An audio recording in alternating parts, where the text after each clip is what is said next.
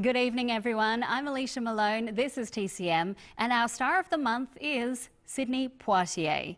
He is the trailblazing Oscar winner who pushed boundaries in Hollywood to redefine roles for black actors, often starring in films that tackled racism in America. And he did that right from the very beginning of his career, as you'll see in our first movie tonight. From 1950, directed by Joseph Mankiewicz, it's No Way Out. Poitier stars as a doctor working in a county hospital who is assigned to look after two criminals in the prison ward, one of whom is extremely racist. When he was cast, Poitier was just 22 years old, and this was his first credited film role.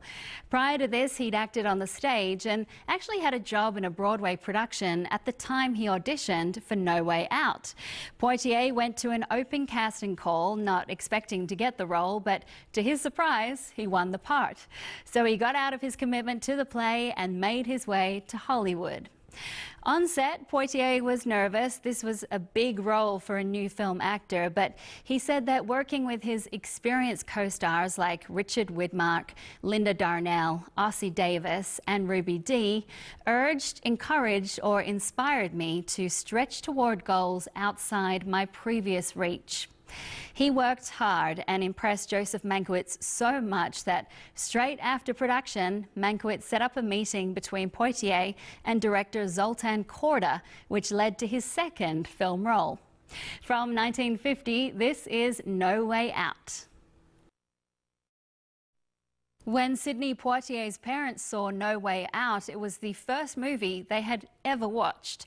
As Poitier remembered, though they didn't know much about movies, they soon let go of thinking, "That's my son," and got into the story, except right at the end during that big confrontation with Richard Widmark's character. Poitier said that at that point his mother stood up and started yelling, "Hit him back, Sidney, hit him back, you never did nothing to him," much to his brothers and sisters' embarrassment. And the first movie that Sidney Poitier ever saw also had a big impact on him, a cowboy film when he was 12.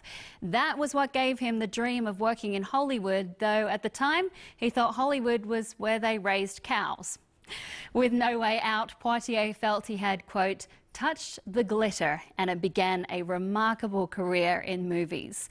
And we're continuing our celebration of Sidney Poitier next on TCM with a drama where he stars as a troublemaking student who meets his match in a determined teacher played by Glenn Ford.